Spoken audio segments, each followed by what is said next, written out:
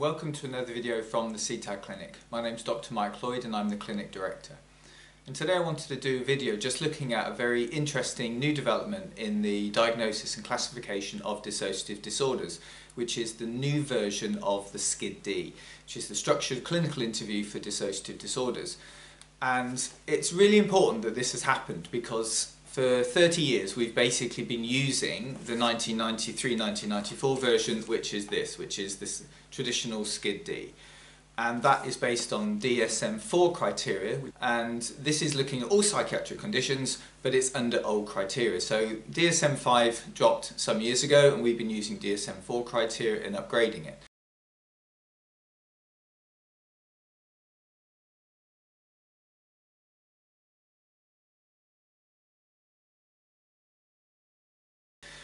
And what's happened now is Marlene Steinberg has completed the latest version, which is the new SCID-D interview.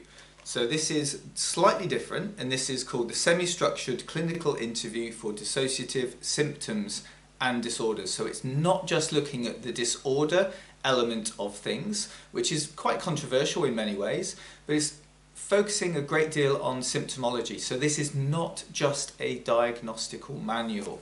The old SCID-D was very much about establishing the diagnosis using DSM criteria. The new SCID-D is about looking at diagnosis, symptomology, and therefore, most importantly, therapy.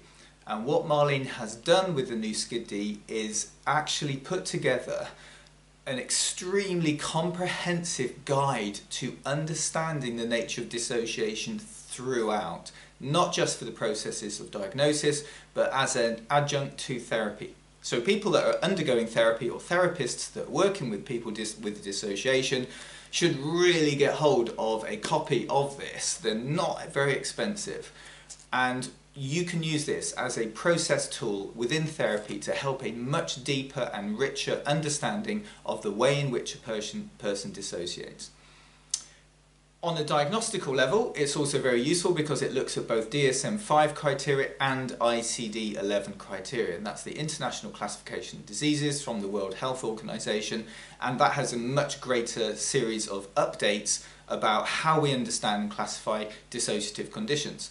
So using this manual can actually lead to a diagnosis of using either the DSM or the ICD, and that's all fantastic.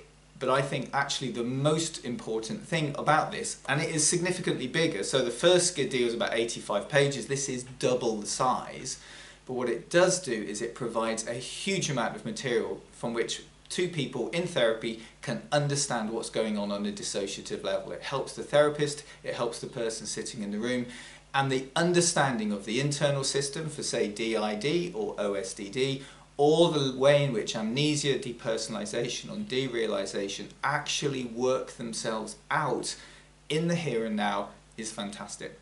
The type of questions are not massively different from the first SCID-D, it's just the richness and the depth, and it adds other features, so essential characteristics for both DSM and ICD. It looks at the severity rating scales, it gives profile details, it gives a great deal of information all in this one manual in a way that you used to have to work the instruction manual and the interviewer's guide at the same time. Now, working with Marlene, I'm part of a small group that is going to be putting together some dedicated training courses. Marlene is working throughout America and Europe and enlisting the help of people to be able to work training towards this SCID-D, and I'm going to be part of that, and I'm extremely honoured and proud to be one of the UK representatives for this. So we will be rolling out some training courses for the SCID-D, hopefully this year and certainly into next. In the meantime though, I would encourage people to get hold of a copy of this and use it as part of a detailed understanding of how dissociation can present in the clinical framework.